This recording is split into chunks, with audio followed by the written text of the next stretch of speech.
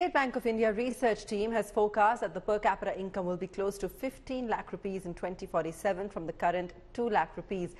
Business Today TV's managing editor Siddharth Zarabi spoke to Soumya Kanti Ghosh, Group Chief Economic Advisor of SBI, to understand the analysis behind these estimates.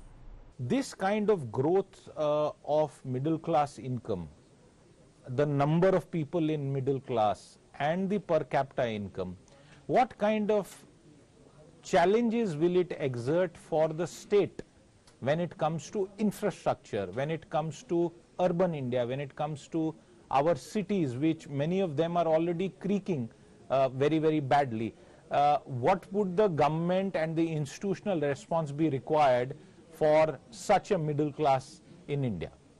Yes, I think, see, at the end of the day, if you have a tax efficient, which is efficient today, which actually is, most of the income sources are now being tracked, or the way in terms of refund, also in terms of processing also. I think what is also important that we build up the necessary infrastructure, because at the end of the day, if such a large population comes to the metropolitan cities, I think it will put a pressure.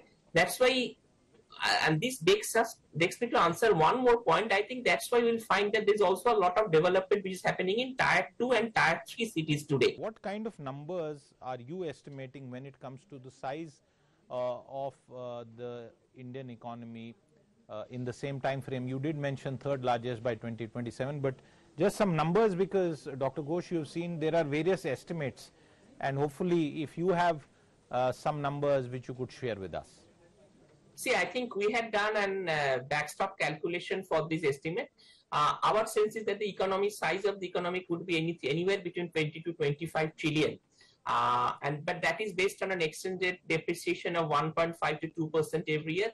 My sense is that this number could actually go higher if the exchange rate, and we are assuming an exchange rate of 150 to 120 by 2047. So at the current rate. So my sense is that if the economy starts to fire the way it is doing, and in that sense there could be always an upward pressure on the currency. That means the currency could actually appreciate, and if the currency appreciates, then there could be that could actually act as an enabler for us to have a size of the economy which could be far larger than some of the projections. There is also likely to be a rise in inflation, and this is already a concern, as you can see with the recent spurt due to certain issues in vegetables and allied products. What will happen to prices in India in this same time frame, Dr. Ghosh?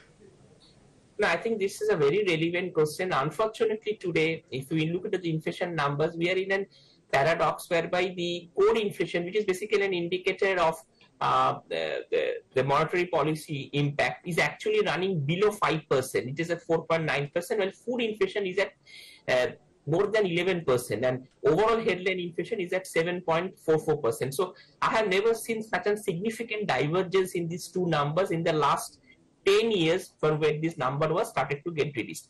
Now, having said that, I think this again talks about the importance of reforms in the agricultural sector.